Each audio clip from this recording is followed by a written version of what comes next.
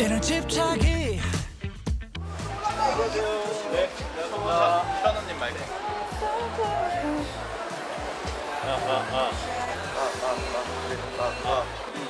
잘 들리시나요? 네네. 네, 괜찮은 것 같아요. 네. 저 그리고 형원이 볼륨을 조금 줄여주시겠어요? 제 인이어에서. 네. 그것만 좀 해주시면 돼요. 네.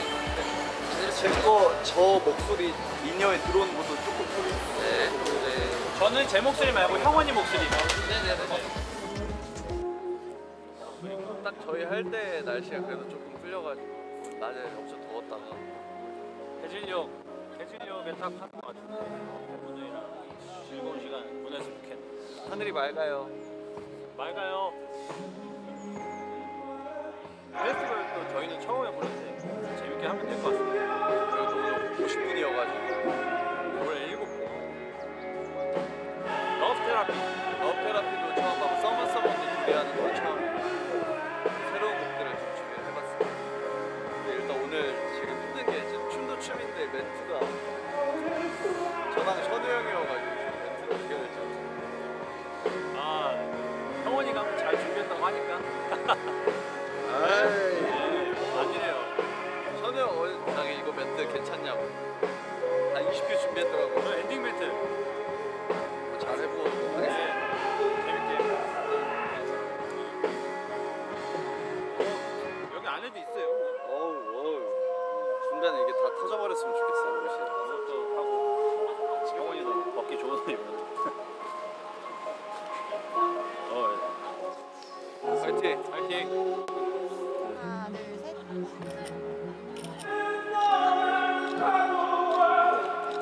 셋. 네.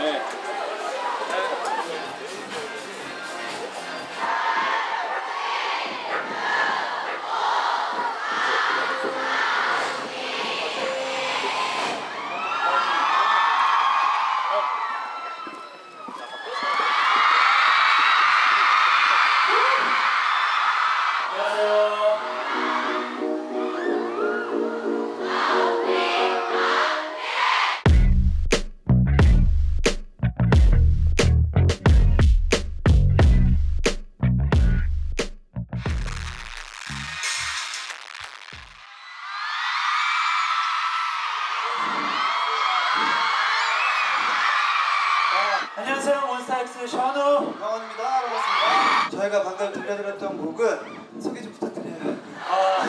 우리 천재 작곡가 악기 베토벤 형원이가 작사 작곡한 런미얼리를이고요. 혹시 이 노래 아시는 분 있나요? 다 아신다고요? 성공했네요. 저 성공한 사람. 네, 성공한 작곡가. 살짝 가까이서 한번 볼까요? 데뷔한 지 얼마 안 된 신인이라서 공연 경험이 많이 없어요. 그래서 이렇게 많은 곡들을 준비한 게 또 처음이거든요. 다음 곡을 소개하기 앞서서 한번 함성 체크를 저희가 한번 해볼까요? 자, Say ho, Say ho, ho, Say ho, ho, ho. 소리 질러! 역시 5세대 아이돌다운 함성. 너무 좋았어요. 네. 러브 테라피라는 곡 들려드리도록 하겠습니다. 음악 주세요.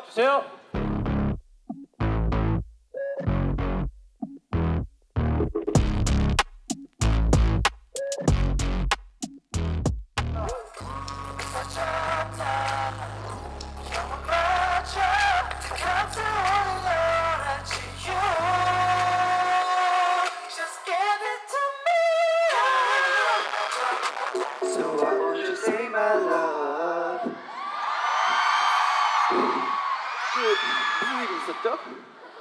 누가 비를 맞은 건지. 이럴 때 형원이가 참 부러워요. 보송보송하게 뭔가 무대를 마무리할 수 있는 그런 능력. 근데 얼굴도 잘생겼어. 나도 잘생겼지만 이거 다음 곡 할 때 벗을 거예요. 형원이는 그럼 뭘 벗나요? 한번 준비해볼까요? 아니 여러분들 조금 남사스럽더라도 조금만 이해해주세요. 너무 더워요. 다음 곡 주세요.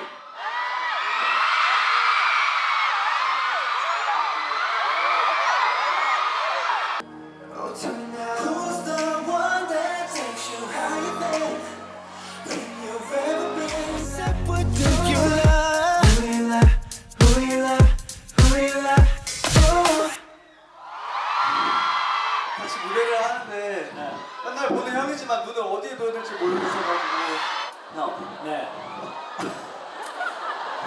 또 션우 형 같은 경우에는 이제 또 군복무를 마치고 와가지고 네. 이제 팬분들을 되게 오랜만에 또 보는 거잖아요. 요즘엔 좀 많이 보긴 했는데요. 티예요? 아 미안. 식사는 하고 오신 거예요? 지금 몇 시야? 지금 몇 시인데 아직도 밥을 안 먹고 기다렸구나. 이럴 때는 어떻게 해야 돼요? 미리 먹었어야죠. 플레임이라는 곡이고요. 여러분들 제목처럼 저희를 가지고 놀아주시면 좋겠습니다.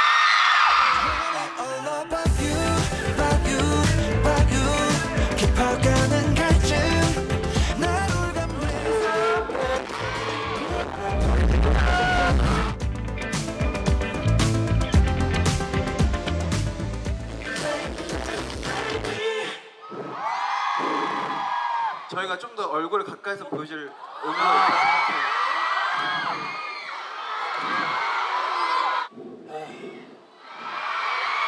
안 나왔어? 잘 나와, 잘 나와. 지금 나오고 있어요?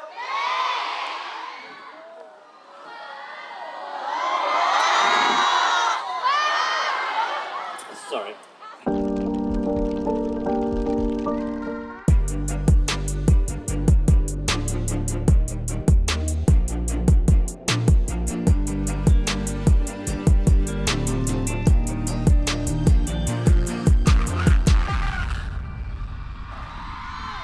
불꽃이었습니다. 이제 한 곡밖에 남지 않았어요. 10분만 더 하라고요? 그럼 딱 10분 더 하고 가도록 하겠습니다. 여기서 누가 복근! 다른 거. 포구 사전에 얘기가 안 돼서 안 돼요.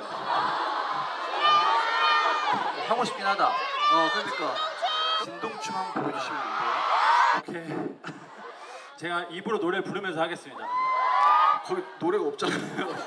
있어요. 있어요. 오케이.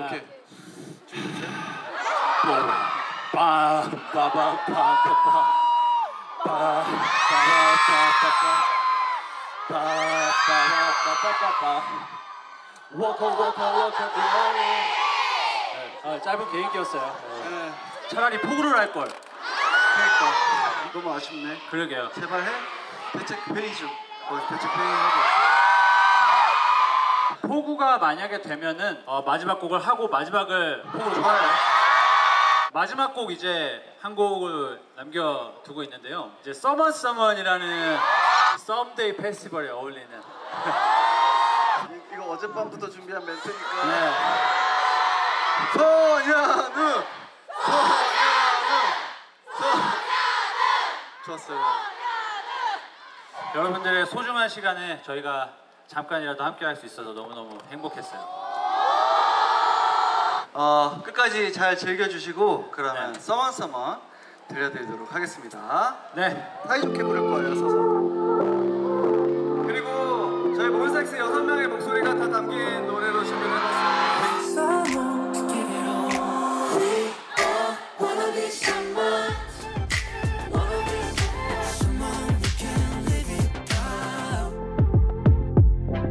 감사합니다. 기쁜 소식이 하나 방금 딱 혹시 가나요? 네. 바로 갈까요? 바로 가시죠. 인사드리겠습니다. 지금까지 몬스타엑스였습니다. 감사합니다. 감사합니다. 감사합니다.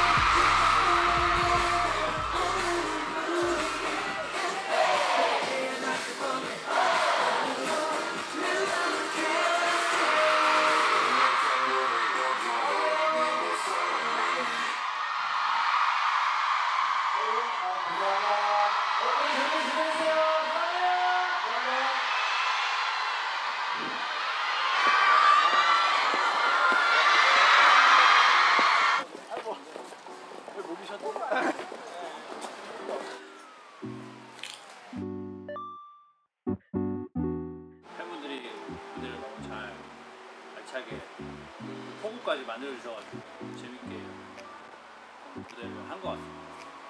정말 재밌었나요? 같이 재밌었나요? 재밌었어요. 좀 더 나중에 성숙한 모습으로 또 페스티벌 즐기고 싶네요. 네, 형원이랑 같이 고민해서 짰고 멤버들이 또 아이디어를 줬으니까 이런 페스티벌 같은 데서는 또 여러 가지 해볼 수 있을 것 같아요. 끝나고 나서 좀 너무 노출이 심하지 않았나라는 생각이 드는데 뭐 지나간 일이니까요. 멤버들이 좋아했으면 좋겠고 다음에는 뭐 몬스타엑스 노래 중에서 하면 좋을 것들이 많을 것 같아요. 지금 무대 끝나고 먹는 꽃갈콘인데 되게 맛있어요.